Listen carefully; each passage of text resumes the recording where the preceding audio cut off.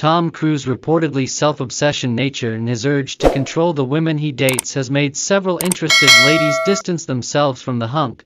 An insider told Radar Online that the Top Gun Maverick star wants to get back in the dating game, but due to his strained reputation, no one wants to be linked with him. The superstar has kept his love life low-key and personal ever since he parted ways with wife of 6 years, Katie Holmes, in 2012. Tom would love to have someone in his life.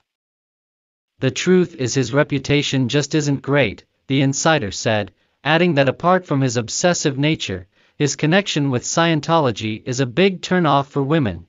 The whole Scientology thing is a turnoff for most women, and he can't exactly downplay it. He's very committed to it, the insider shared. Cruise was rumored to be in a relationship with his Mission Impossible co-star Hayley Atwell in 2020, but she called it quits as his controlling ways got too much for her. He really worked hard to hang on to Hayley, but his controlling ways got too much for her, and she ended it. Women find him way too intense, and he's turned into Hollywood's least eligible bachelor. To him, any partner is an extension of him and his brand, so he's known to be very micromanaging, down to what clothes they can wear when they're out with him, the insider noted. The outlet shared